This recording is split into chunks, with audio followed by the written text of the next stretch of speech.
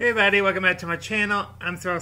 This is Daily Rambles. Today we're doing my third ever movie review. We're doing Justice League. That's the name of the movie that just came out this weekend.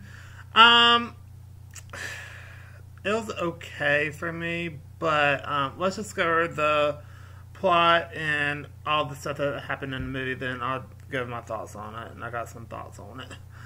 So basically we start off with Batman doing Batman work, trying to rescue, trying to bust a bad guy, basically, and then he apparently knows about the parademons coming in and trying to take over and stuff, or scouting at this point, and so he uses a robber as bait, basically. And so he goes trying to recruit a team, and basically years ago, Steppenwolf and his army of parademons, and they thrive on fear, attempt to conquer Earth and to remake Earth through combined energies of the mother boxes. But they are foiled by a unified army that include Amazons and Atlanteans and humans and people from other Earths, such as the Green Lanterns. So after repelling the army, the mother boxes were separated and hidden in locations around the world. So we have that happening, and then we also have people mourning the loss of Superman, to where people are busting up shops like no one's business, and crime is just at all-time high because he was like a beacon of hope and a beacon to bad guys to stay the F away, basically. And so, and then we talk about, Bruce Wayne trying to recruit Aquaman, and then Diana wants to talk to Cyborg and stuff. But before we get into that, one thing that kind of was stupid was Robert's like, is that the aliens? I heard the aliens are coming into town or something. I was like, really? And then Batman just leaves him there, like, take him to freaking jail, please. That'd be great. So anyway, he meets up with Diana, and she gets an overview of the story that about the parademons and Steppenwolf and all that type of stuff. And then we cut to where Bruce Wayne tries to recruit people, like Aquaman. He goes to this town that I want to say almost in the Arctic. It's like super cold there, and basically Aquaman helps bringing food like fish and stuff to the village because they're so broke, and so he's trying to help them out. And so at first Aquaman says, no, I'm not helping your ass, bye. And then we have Diana talks to Bruce, and then they're trying to investigate Barry Allen and to recruit Victor, who is Cyborg. So they go, so Diana, well, first, Bruce Wayne literally just shows up at Barry's complex, well, I guess lair, I want to call it, and right when he turns on the power, he says, hello, Barry. And then all of a sudden you have a K-pop band going in the background, Blackpink, which I love that song, by the way. I love that song so much. Anyway, so they talk, and automatically Barry's automatically in. He's like, I'll do it, okay. And he's not yet working at CSI yet, but he's working to get into that to help his dad out. He visits his dad in jail.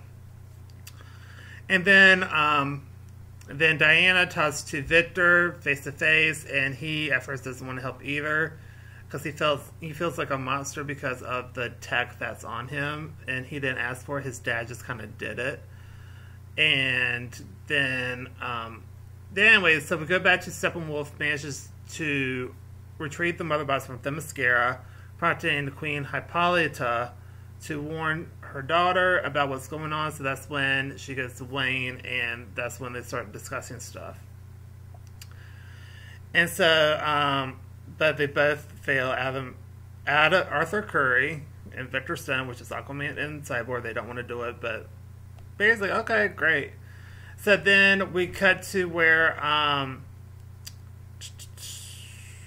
and then Stone later joins the group after his father's Silas is among the people that were kidnapped. people have been kidnapping people. The Steppenwolf attacks Atlantis to retrieve the second mother box. So that prompts Arthur Curry, Aquaman, to join the team.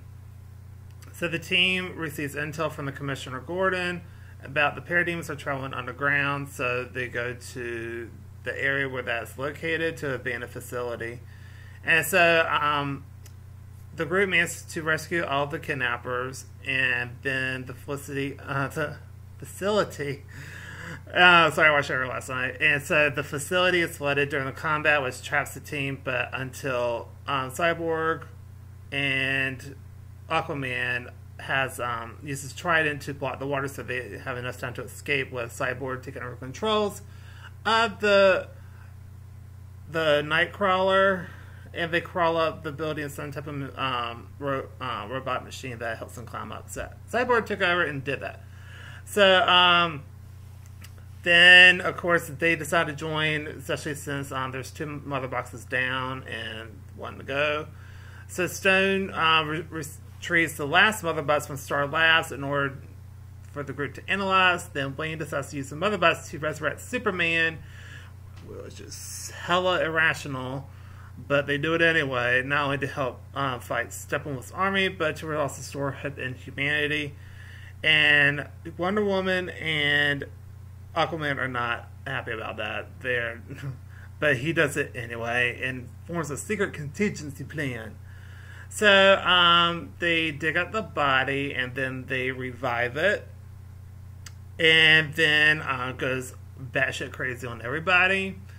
And basically Barry has to jumpstart the mother box to resurrect Superman, so that's what they do. And then he awakes and goes crazy on everyone, and then they bring out the contingency plan, and that is Lois Lane. And so he basically what happens is he regains his memories, and then he goes to then he comes down and leaves with Lois and to his family home, where he finally starts to remember stuff, and where he flexes and tries to, like I said, remember things. And then Steppenwolf steps in and gets the box with ease, and so all 3 of them are together. So without Superman to aid them, they go to Russia, where Steppenwolf's plan is to unite the boxes once again to reshape the world for his nephew Darkseid, or Darkseid. My joke. My bad. So the team fights its way through the parademons to reach Steppenwolf, and they are unable to distract him enough for Stone to separate the boxes, Cyborg. And so, but Superman arrives just in time and assists Alan in evacuating the city by taking a whole apartment complex and taking them to safety, where Barry just does a truck, like a pickup truck. Then I was kind of laughing at this when it's like, yay, I did it. The US there's like, shit, really? And then the United, then everyone manages to defeat Steppenwolf, who was overcome with fear and is tapped by his own parademons before they're all taken by a boom tube. And then, which is like a transportation system, that's how he was getting popping from place to place. And then aftermath of the battle, Wayne decides to rebuild Wayne Manor and as the base of operations for the team. He and Diana agree that more heroes could join. Then Diana, as Wonder Woman, begins to engage more with the public, with with Alan, manages to acquire a job with the Central City Police Department, so he finally got the job, which is already in the TV show. Then Stone continues to explore and enhance his abilities with his father at Star Labs. Then Aquaman returns to Atlantis. Then Clark returns as a Daily Planet reporter and resumes his role as Superman. They have a mid-credits scene where Flash and Superman decide to race, and then you have the post-credits scene where Lex Luthor has escaped from prison and recruits bounty hunter Slade Wilson to form their own league. And that's the end of the movie. So, overall, I thought it was a decent movie. I didn't think it deserves a 29%, but I do agree that it should be kind of lower, Just because it doesn't have a lot of color, and I understand what they were going for. They're going for dark and dreary, so that Superman, is gone. So they want to have like a darker scent, a darker tone. But I feel like they overcorrected that too much. It had too much of it, and they could have used a little bit more vibrant colors in there. I feel like that would have helped out a lot.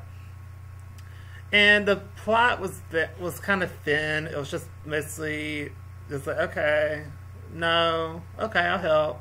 Wait, okay, fine. Basically, that's how it felt like with trying to recruit people. And I do like the element of Barry Allen. I feel like he does bring a whimsical and funny way into the team, and they're trying to make it a little bit lighthearted than the last movie, where it's just all doom and gloom and all that type of stuff. So at least that was good. And I do like the interaction between Lois Lane and and Clark Kent, Superman. I feel like that was really good. And then there's a little bit of flirtation between Diana Prince and Bruce Wayne. And I don't know, I just felt like the Steppenwolf, I feel like he could have died on a more extreme way and not eaten by or taken over by his minions. I mean, really? I know, that just seemed kind of stupid to me, how he disappeared or died or whatever. And then, I don't know, I feel like we would have seen like an appearance of Darkseid in the mid-credit or post-credit scene. But I do like the post-credit scene with Lex Luthor escape from prison and trying to recruit Slade Wilson to form their own league. I think that was really neat. And then the Flash of Superman, I feel like that was necessary because I think that's going to start off the Flash's movie where he's on an alternate Earth, I think. So that will be interesting to see how that happens. And I don't know, overall, I'll probably give this movie, I didn't hate it, but I didn't love it, so I'll just give it a B-. Because it was an alright movie, but, I mean, I feel like Wonder Woman was pretty much encapsulates a really good movie. I feel like that was A++ right off the board. I mean, that was an excellent movie. I have a review for that. Check for that in my movie review playlist, because I'll be adding this one to it too. But overall, I think it was really good. It's just, I don't know. I mean, it just wasn't as good as it could have been. I feel like they're just trying to play catch up with Marvel. So, here's the thing. I love Marvel movies and the TV shows, but I love the DC TV shows. I feel like they're really good as well. But anyway, I think that's going to do it for this video. Like I said, I feel like they could add some more color in there and make it a little bit more vibrant, which they did towards the end of the movie. But I feel like it could have been placed more throughout the movie. But I do like they're trying to transition from dark and gloom and doom and stuff to somewhat vibrant and somewhat hopeful colors. I don't understand what I'm saying right now. Anyway, that's how I felt, and I feel like overall, like I said, I think it was a B- movie. I don't think it deserves a 29% or 38% or whatever. I think it deserves maybe a, I don't know, at least a 78%, something. That's like a C. Anyway, that's what I'm doing for this video. So if you like this video, please go to like, comment down below, and then subscribe. And yes, I was reading the Wikipedia page. But and a couple of other things that was kind of stupid to me was, like I said, Batman leaving the robber on the roof, and the roof's like, what about the aliens? I heard they're coming back and blah blah blah. I was like, that was not necessary. Diana or someone else could have said something about that. Anyway, that's what I did for this video. So if you like this video, please go to like, comment down below, and tell me what you think of the movie. Did you like it? Did you hate it? What's the best part? What's the worst part? And let me know down below what you think. And then subscribe, please, because that would be most helpful. Bye, everybody.